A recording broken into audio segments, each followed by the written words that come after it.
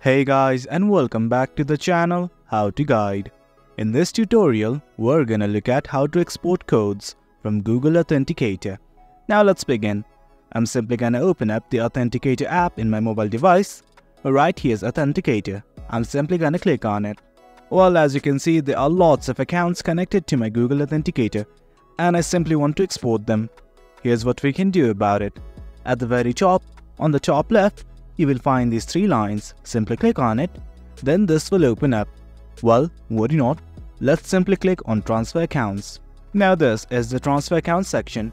It's gonna give you two options, whether you want to export accounts or import accounts. Let's simply click on the first option, then this will open up. It's gonna ask us to select all the accounts that we want to export. Well, it's completely up to you to choose whichever account you want. And once everything's okay, simply hit on Next. And guys, right here is the QR code. Simply scan this QR code from the import section of any authenticated device, and as such, your codes will be imported in the new device. Well, from here, let's simply click on Next. Now it's gonna give me a few options whether I want to remove the exported account or keep it. I'm gonna select the second option and simply hit on Done. Well guys, that's it. That's how we export codes from Google Authenticator. It's as easy as that. Hope you guys found this video informative, and for more content like this, do remember to hit like, share and subscribe. Your support fuels us. Thank you.